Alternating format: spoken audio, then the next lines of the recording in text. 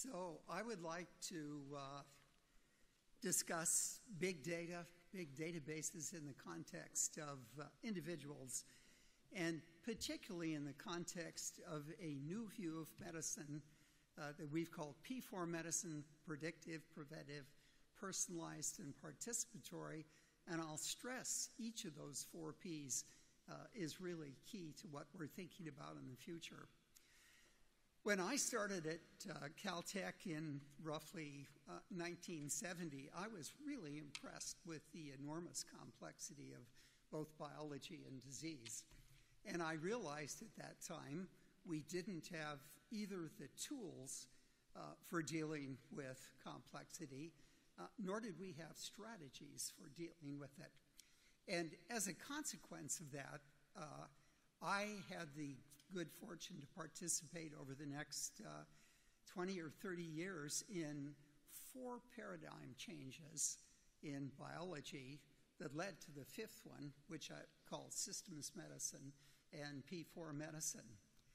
The first of these paradigm changes was bringing engineering to biology. In my early years at Caltech, we developed a series there of 4 instruments that allowed us to read and write DNA and proteins. One of them, the automated sequencer, made possible the Genome Project. What was critical about that instrumentation is it gave us big data. And of course, the automated sequencer got me involved with the Human Genome Project in the mid-1980s or so, right at the very beginning. And that was a lesson in realizing how conservative most scientists are. I would say when we began in 86 and 87 talking about the Human Genome Project, probably 80 to 90% of the biologists really opposed it. But it went through and it gave us, again, something from a systems point of view that was essential. Namely, it gave us a complete parts list of human genes, and by inferences, the proteins as well. The automated sequencer also made me realize how important cross-disciplinary biology was. That is, bringing together all of the different disciplines in a single context so you could develop technologies, strategies, and apply them to leading-edge biology. And indeed, it was Bill Gates that allowed me to move from Caltech to the University of Washington to set up the first cross-disciplinary department.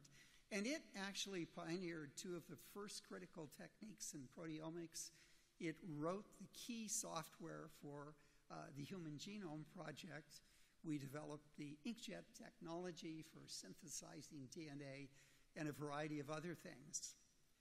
I then resigned from the university, in part because of the constraints of bureaucracies that are honed for the past, but not for the future, to start the first Institute of Systems Biology and to begin thinking about systems science and applying that early on to problems of disease.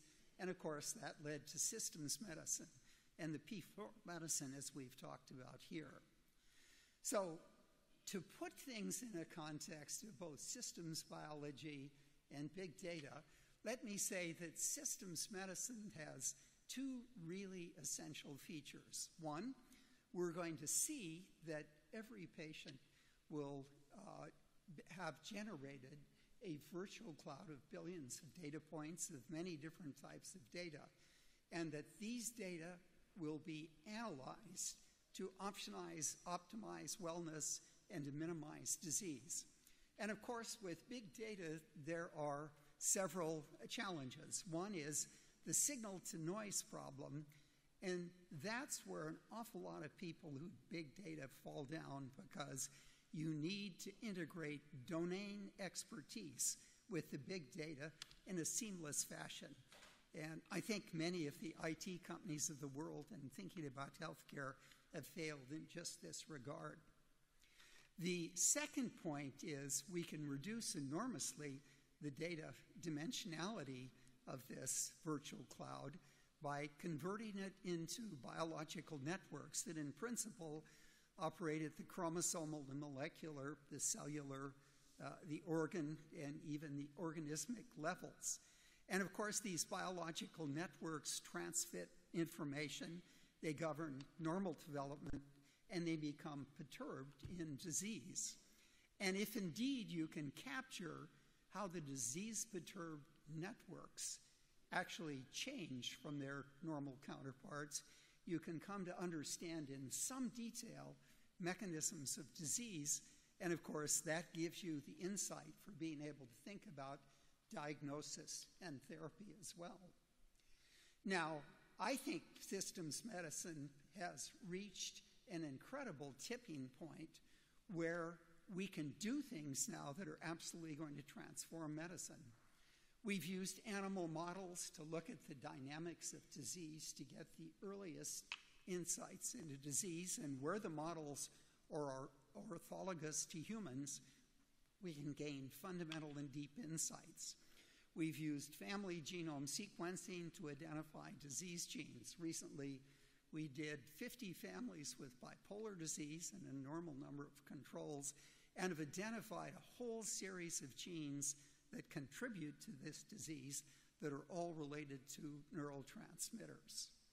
We've looked at a systems approach to blood diagnostics. There again, the question is, how do you separate signal from noise?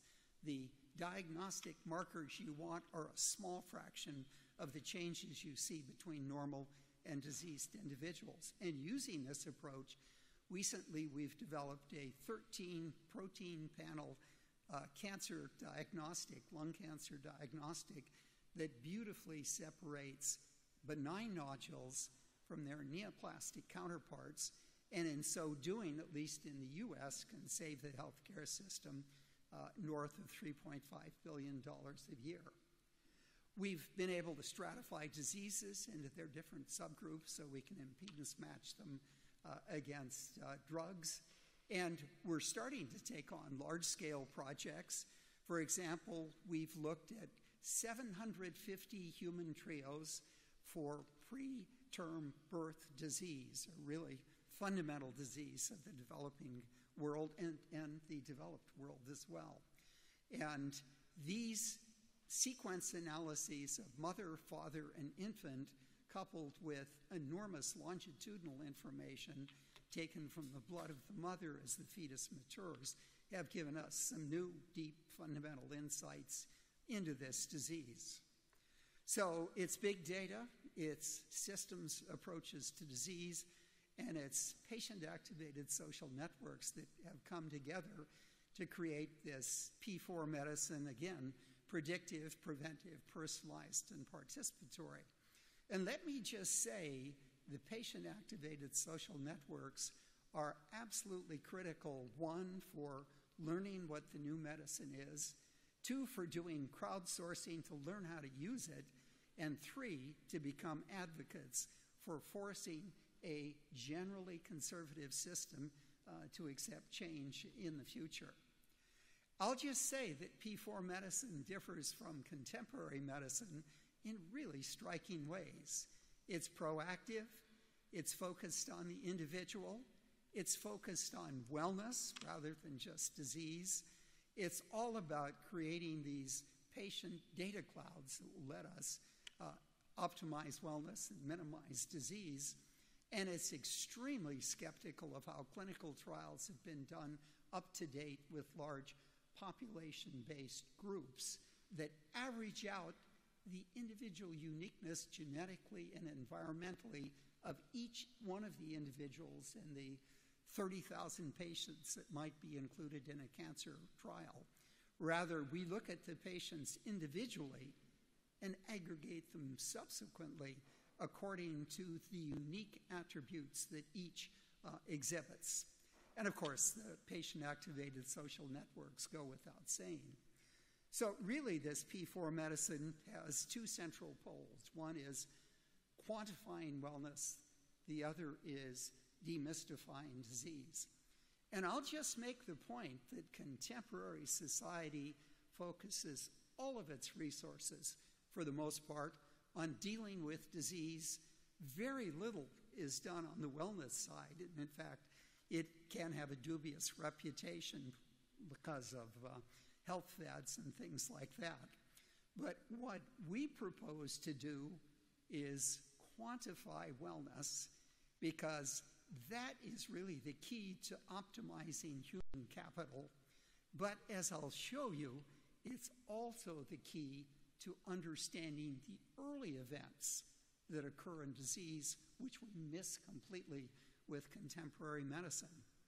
So my view is this will lead to an emergence of two industries, a wellness industry in the future and a disease industry, which we call the healthcare industry now. And I think the interrelationship between them will become evident. Now, wellness is absolutely necessary because of the aging populations, really in the developed and the developing countries as well. Because of this really startling fact, if we in 10 years or so continue with the increases we've seen in the average age of individuals, we can extrapolate that as many as 50% of them or so are going to be living to be of the age of 100 or so, and it means understanding wellness is absolutely going to be the key to the developing world. The other point that I would make is that there is an enormous disease burden that the developing world has with regard to chronic diseases. And of course, this is going to be key to sort out in the future as well.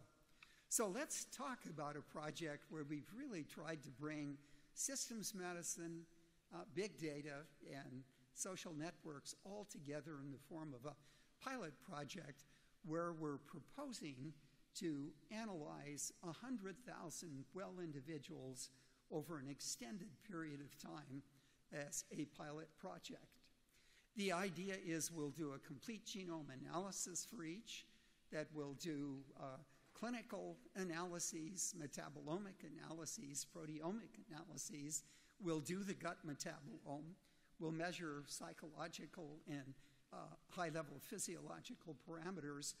We'll do the genome once. We'll do the clinical chemistries from bloods and saliva and urines every 3 months, so we have this repetitive data production. And of course, with the self-actualized measurements, we'll do them continuously. What we'll be able to do if we were to start with 100,000 individuals is in a relatively short period of time look back and divide those populations into two groups. One, a group that remained well or improved in health, and two, a group that transitioned into disease. On the well group, we can begin mining their data for multi-parameter metrics that allow us to measure the fundamental parameters, both psychological and physiological, of what it is to be well. And this absolute quantitative measurement of wellness is absolutely critical, because what it's become obvious to us is that, in fact, all of us have, in a sense, a wellness well, and most of us are near the bottom of that well. And with the appropriate data and responses, you can be moved up to, again, maximize your human capital. And what we want to do is have good metrics for assessing just where you are in this wellness well. Now, as I said, the second thing we can do is look at this second category of individuals that have transitioned to disease, and we can go back to the data sets that have been generated right at the point of transition. We can use systems approaches to understand the dynamic network changes that occur in those disease-perturbed networks, use that to create therapies that hopefully in the future will move you from the disease to the wellness trajectory early on, saving the healthcare system all of the downstream additional time that you might have been sick. What we're going to do with all of this data is model for each individual the actionable traits that will allow them to improve their wellness and or minimize their disease. So the actionable traits clearly come from single types of data. In fact, in the genome, there are somewhere between 300 and 500 variants, each of which is actionable in interesting ways. But more important, it comes from the integration of many different types of data. We've hired coaches advised by MDs who will take these data for individual patients and go back to the patients and explain what their actionable possibilities are, and even more important, persuade them to act on the actionable possibilities. What we found in the study I'll describe in just a moment is the ability to have a patient change their behavior and 3 months later see in the chemistry of their self those changes that correspond to improvements is an enormously positive reinforcing behavior, leading to enormously effective responses. So we started this year, and I'll describe that in a moment, with 107 individuals. This next year we plan to go to 1,000, the following year to 10,000, and then finally to the 100,000 individuals.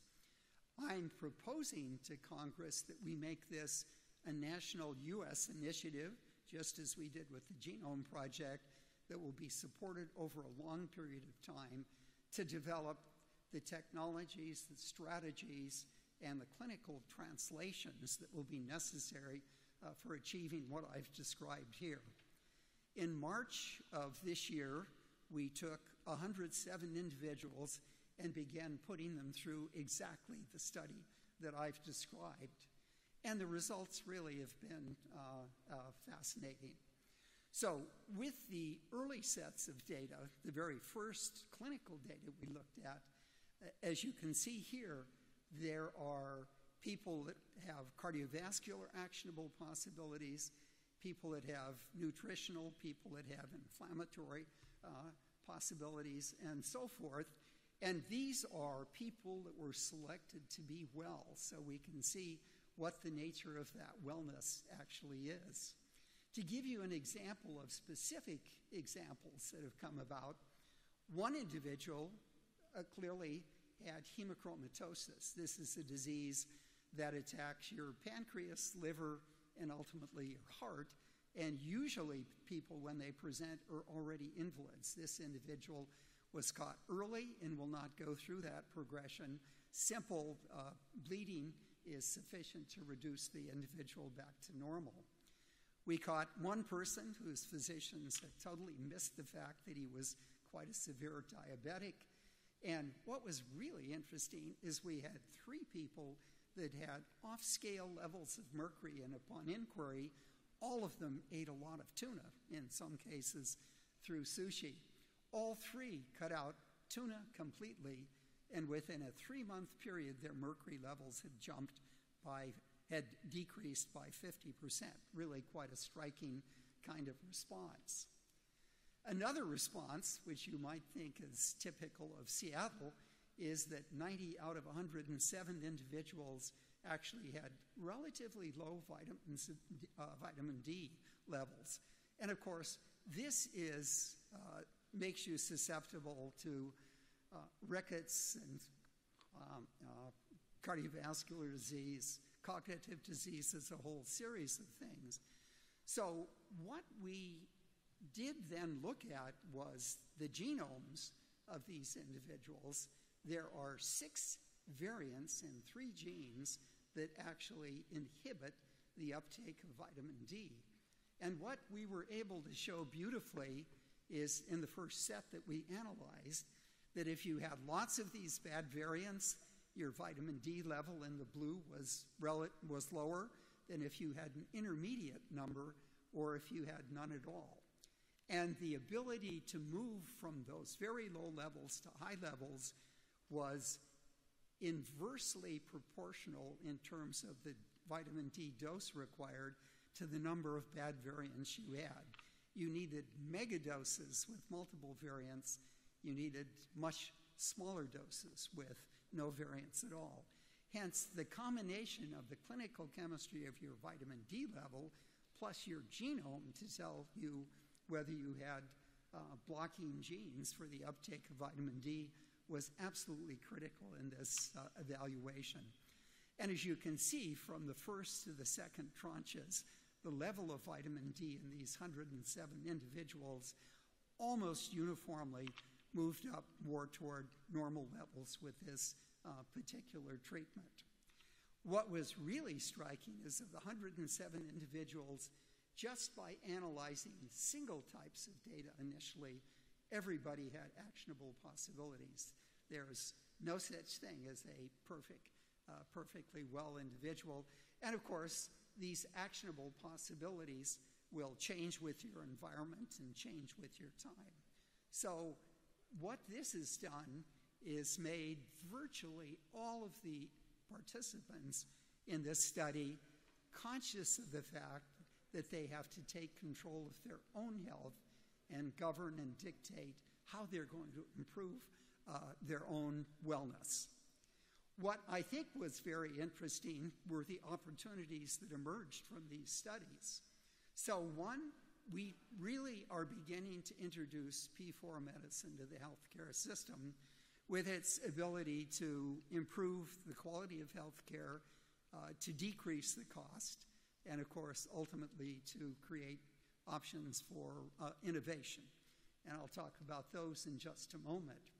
But I think this 100K project has clearly shown us, together with big data, that one, we are going to create a catalog of these actionable possibilities that'll transform how we can optimize wellness in larger populations.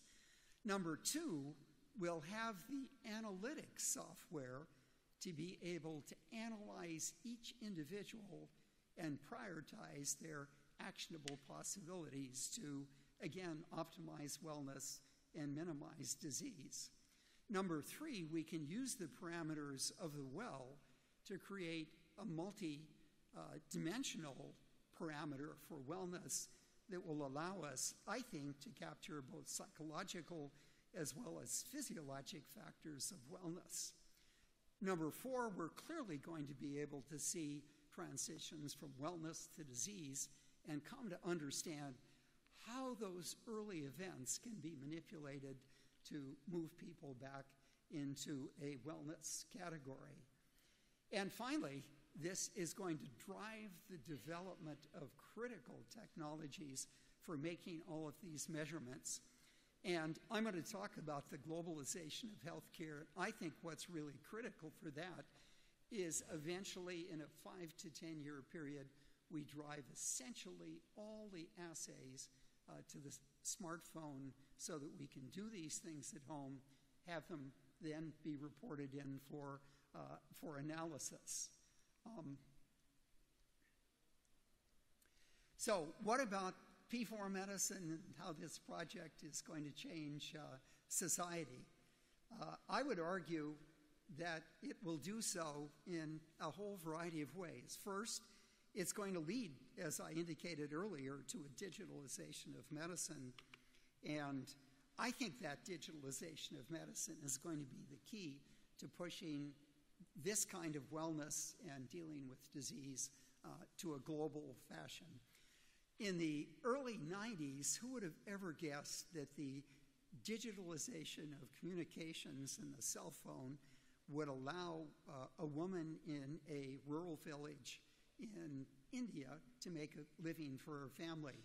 I think that is exactly the kind of change we're going to see in healthcare over the next 5 to 10 years.